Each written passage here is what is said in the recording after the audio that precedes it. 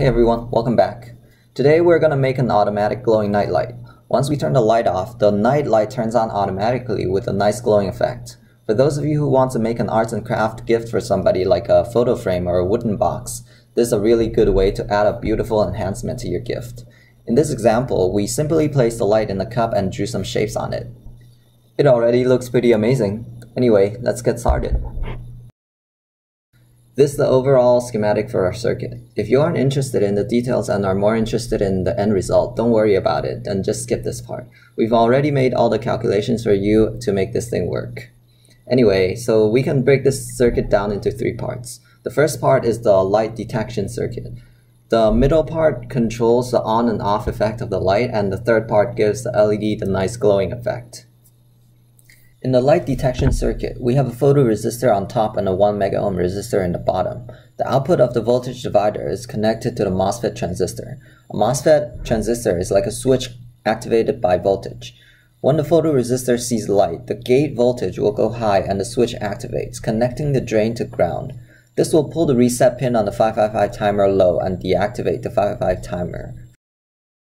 As soon as the room gets dark, the resistance of the photoresistor goes high and the voltage at the gate drops below 0.8 volts, which is the minimum voltage needed to turn the transistor on.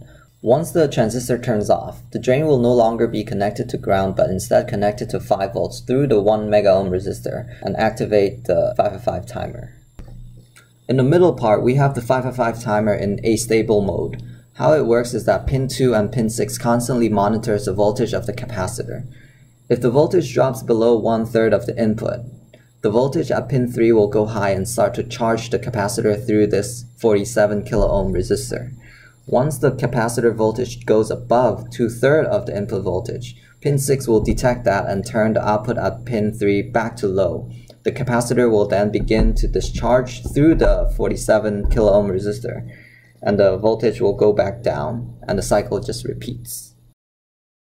The third part controls the glowing effect of the LED. Since the capacitor discharges slowly through the 47 kilo ohm resistor, we can take advantage of that and use it to control the brightness of the LED. Remember, the transistor acts as a switch? Well, it's also a switch that can control the amount of current that flows through it.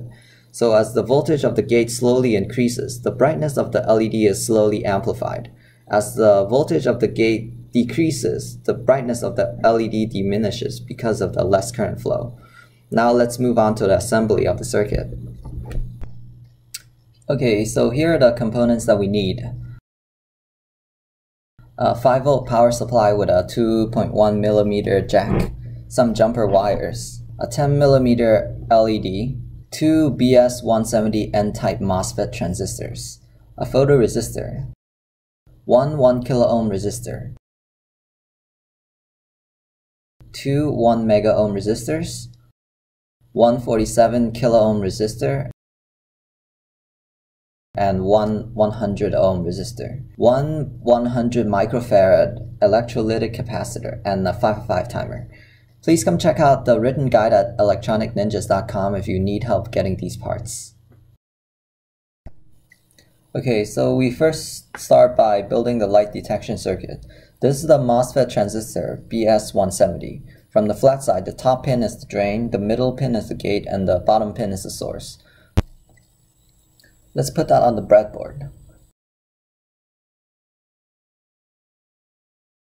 Next, we take our photoresistor and connect it from 5 volt to the gate, which is the middle pin of the transistor.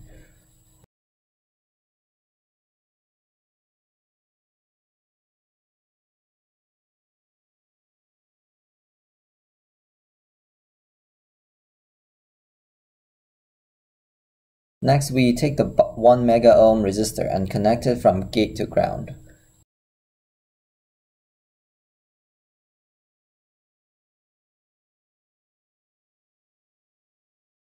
Take another 1 megaohm resistor and connect it from 5 volt to the drain.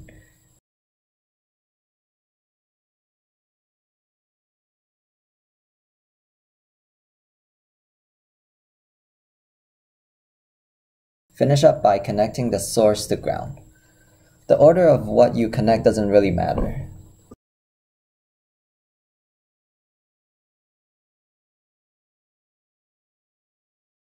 Take the 555 timer and place it on the breadboard.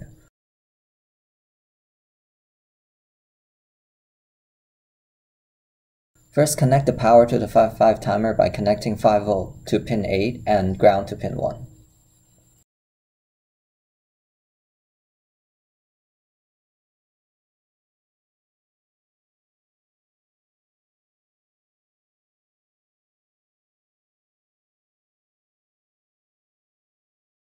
Next, connect pin 2 and pin 6 together like in the schematic.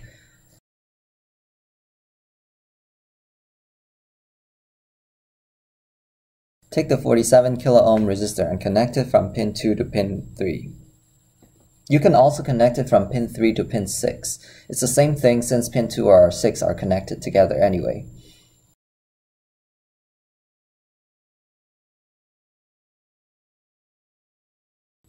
Now we're going to connect the capacitor.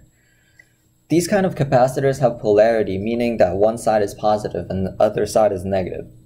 You can also see the indication of the negative side on the capacitor itself. Take the capacitor and connect the positive side to pin 2 and the negative side to ground.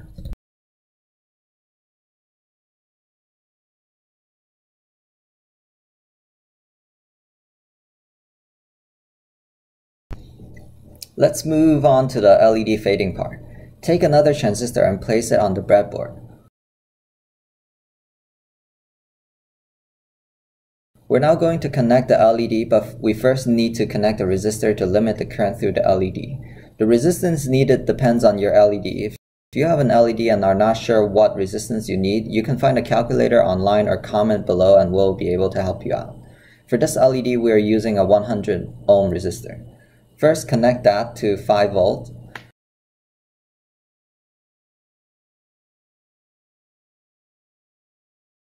Next, connect the positive side of the LED to the resistor and the negative side to the drain of the transistor.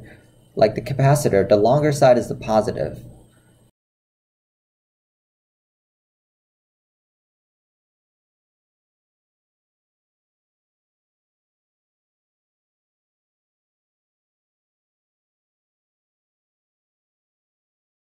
Then we connect the source to ground.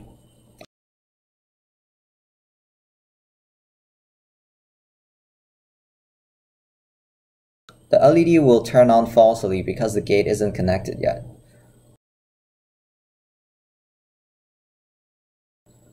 We take a 1 kilo ohm resistor and connect the gate of the transistor to pin 6, which is connected to the capacitor.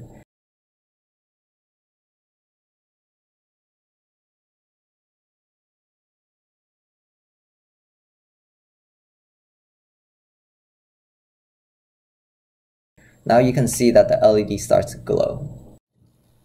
But wait, the room is lit and the LED is still on. Isn't it supposed to be automatic? You're correct. Remember the light detection circuit? We now connect the drain of that transistor to pin number 4.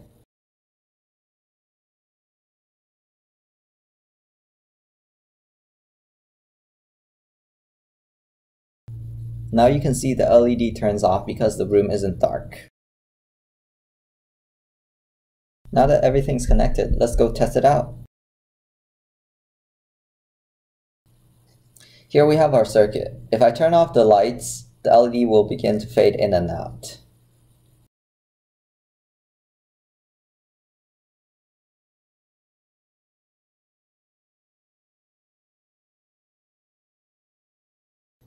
So after testing it on the breadboard, we soldered everything together on the proto board.